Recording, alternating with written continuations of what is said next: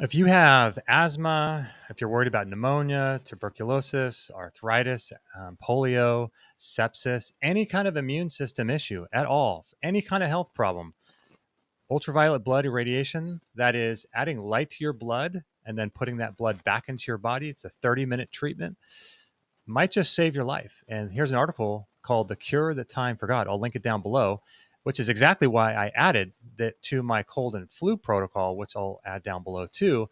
But look at this.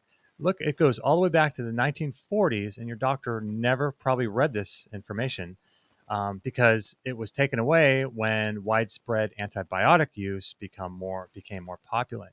No resistance of microorganisms to UV irradiation has been reported. That means the things that are making you sick, 100% of them die in the presence of ultraviolet light. This is the guy that invented it.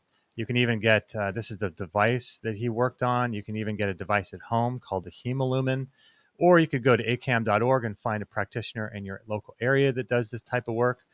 But this is really something that can empower you, knowing that it exists and you can get treatments at home or go to a local place in your area. And I really, really highly recommend looking further into this type of research. I'll put links down below if you guys want to check out more information about ultraviolet blood irradiation therapy.